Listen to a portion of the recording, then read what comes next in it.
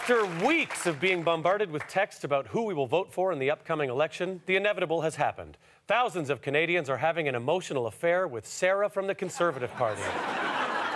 Many salacious details have emerged as Canadians started telling Sarah our secrets and dreams and then proceeded to get real dirty.